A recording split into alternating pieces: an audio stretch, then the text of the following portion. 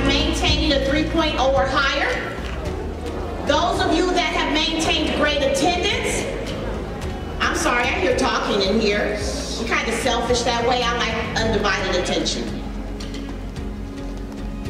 All right, thank you all so much. Again, so we're here to celebrate you.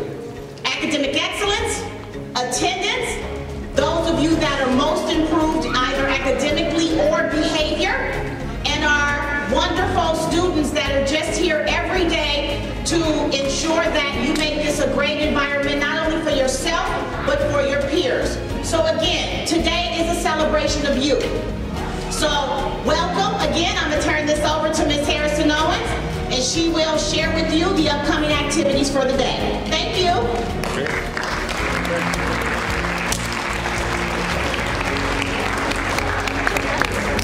So as we move through our assembly today, I just want to go over some etiquette whenever you are a part of an audience.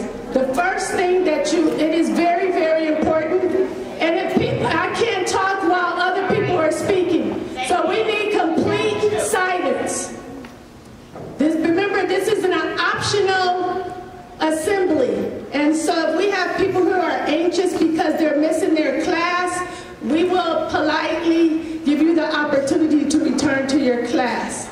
But one of the things for theater etiquette is that you are respectful to the presenters. So we will have student presenters that will come up, and so as Dymally challengers, one of the expectations is to always be respectful. We also will have outside presenters. Theater etiquette is to always be respectful. During a performance or while you're in here, there is no talking unless our performers ask for crowd participation. Secondly, if you have a cell phone, we're asking that you silence your cell phone. We've had people who have come from a long way to present to you guys because you are worthy of it. And so we want to show them how we can rise to any challenge or circumstances here at Dymally. So the first group of students that I want to acknowledge are our students who have achieved 96% attendance or higher. And so if you received a certificate, the last time we passed out certificates for the 100-day acknowledgement, that 100-day certificate, you got a Valentine treat, you are here today because that means you have 5 or less absence. Also, if you received a summons that said attendance recognition, that means you have met that expectation. So I need everyone to stand who is in that category. So if you have, if your summons said attendance recognition, or if you received a certificate the last time, you can stand out and everyone give them a hand. For those students, you guys stand up. Thank you. Thank you. Look at all of our Dymally check. I know it's way more than that. Come on, you guys. Stand up and get your kudos. It's way more than that because we went to far more classes than that.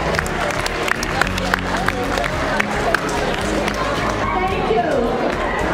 Thank you. Thank you. I'm going to wait for you guys. I know you're excited. Thank you. Next, we have Coach Kazi and Ms. T, who will come and present our BSAP honors. Let's give them a hand.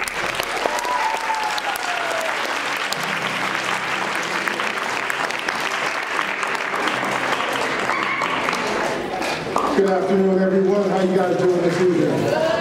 Good. I know it's been a great day here at Dymally today, and that will continue throughout the week. But we have to cover a few things, and I think it's important that we understand that we have some tenants. I'll wait. I will definitely wait. Everyone in this room is deserving of the attention that they're getting right now. This isn't for me, it's for you. And as I say, these students earning the year, it's us. So this is a moment for us. So there's some tenets that we take care of here at Dymally under the BSAP culture, and that's intellect, skill, achievement, joy, criticality, and identity, but today is a day for joy. And we want to recognize the intellect and honor those who have been very good in the classroom, and that takes care of that area of achievement as well as skills. So today we'll be honoring those students who achieve successful completion in specific tenets that we cover in VSAP. So right now, before we go with the naming and the handing out, but those of you who have already received it, I want everybody to give themselves a round of applause.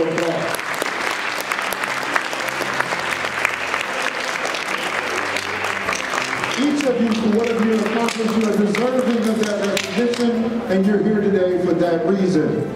So make sure inside you applaud your accomplishments in that heart that you have. All right? Thank you so much. All right, up next we have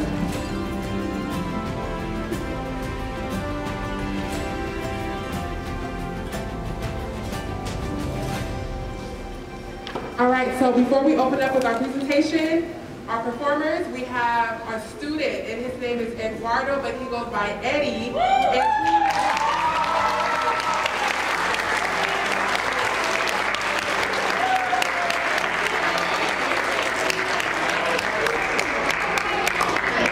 And he will be reciting a poem written by Kobe Bryant titled Dear Basketball.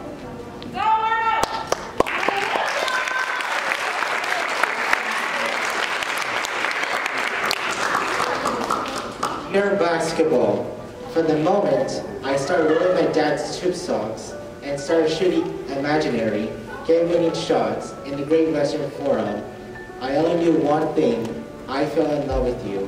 A love so deep, I give you my all, from my mind and body to my spirit and soul.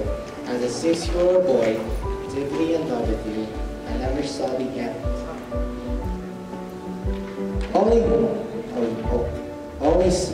I only saw myself running out of one, and so I ran up and down every court, after every loose ball for you. You asked for my hustle, I gave you my heart, because it came with so much more. I played through the sweat and hurt, not because challenge called me, but you called me. I did everything for you, because that's what you do.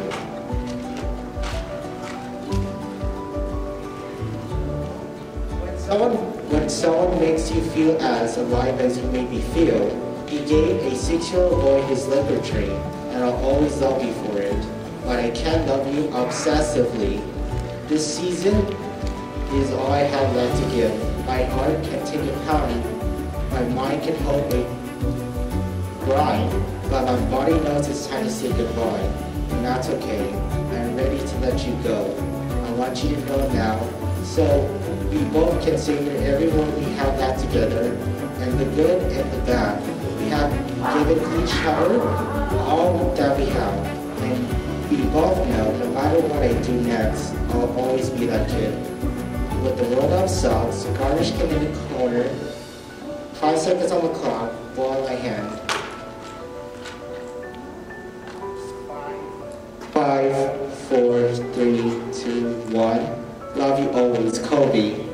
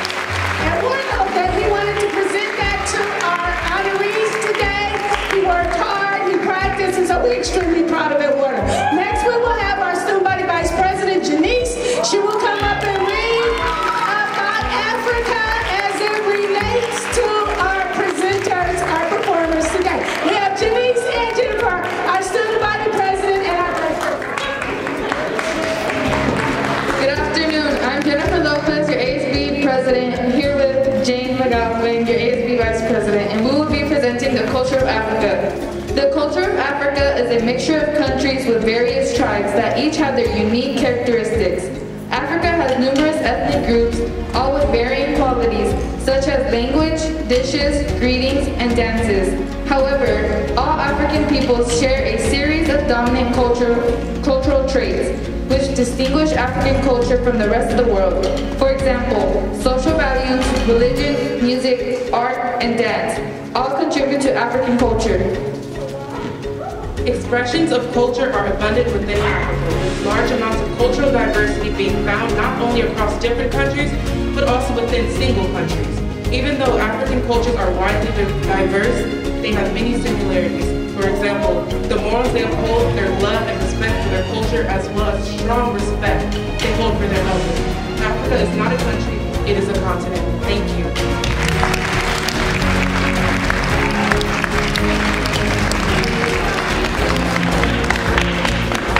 All right, and next up we have Asia, our ESC president, and she will be opening up for the presenters today. Come on, Asia.